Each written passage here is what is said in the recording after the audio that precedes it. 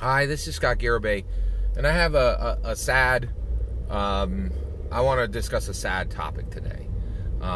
So spoiler warning for sad content. And it is about Dungeons & Dragons 6e, the 6th edition of Dungeons & Dragons. Okay, so there should never be a Dungeons & Dragons 6th edition, okay? And the reason why is so every single thing that happens on Dungeons & Dragons goes through a filter.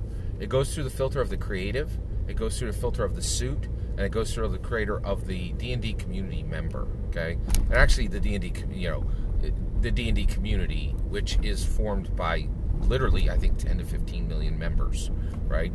And so basically, the Hasbro creatives were like, there's never going to be another edition of Dungeons & Dragons. We just see Dungeons & Dragons as just Dungeons & Dragons. All the editions have ever done is cause hatred and division, right? And they're 100% right. The creators were 100% correct. 1E, 2E, 3E, 4E, 5E, and 6E, right? It does nothing but cause division and hatred.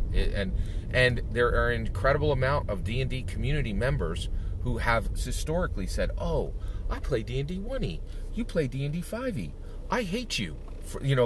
We both have D&D E. There's just one number difference, but I hate you with a burning passion, and I hope that, all the worst things happen to you, right? And because there's one character, one number dividing the Dungeons & Dragons we play, my hatred flows to you, right? And it's just horrific and horrible, right? And so the creatives of Dungeons & Dragons came forward and said, no more. We're getting rid of editions, right? And there's no need for it. We just play Dungeons & Dragons. It's just Dungeons & Dragons, right? The suits came along and they were like, bet. Rubber stamp. We totally agree with you. Hatred doesn't give us a dollar, right? It just, and it literally sundered the community in half over 4E, right? So it causes us monetary pain, right? And so the suits were like, bet.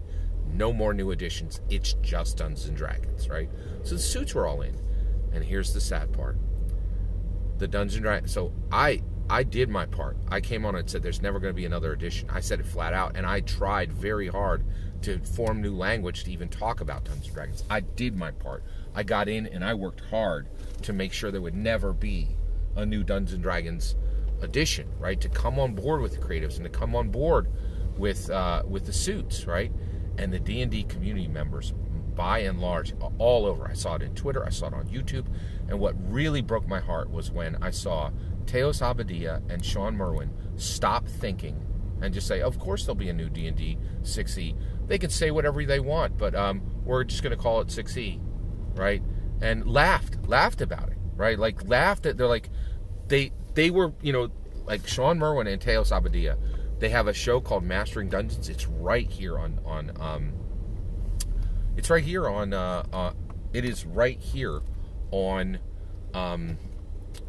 YouTube, and you can watch it, and their material is so much better than mine, right?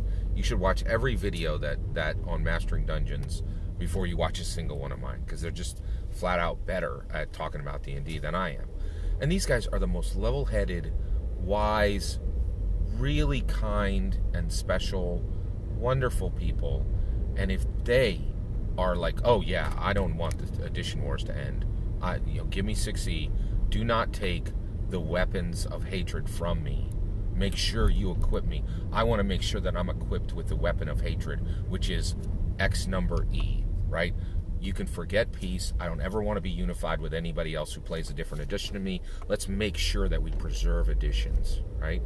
And I don't think either one of them did it on purpose, but if you can't convince Teos Abadia and Sean Merwin, the most level-headed, wonderful, kind, tolerant people in the community, that it is a bad idea to continue the edition wars, there's no possibility the D&D community will allow the weapons of hatred, which is the edition, which is 6E, number E, right? It is a weapon of hatred. And the D&D community is like, F peace. We do not want peace. We want war forever. Give us forever war. And I'm heartsick over this and just so upset and disappointed. But I know for a fact, if you cannot bring, if Teos Abadia and Sean Merwin cannot see the wisdom of abandoning the Edition Wars, no possibility the D&D community sees it, because they're the best of us, right? And if they didn't fundamentally, inherently understand the incredible danger, the incredible hatred that gets spread through the Edition Wars, there's no possibility of convincing the majority of Dungeons and Dragons players.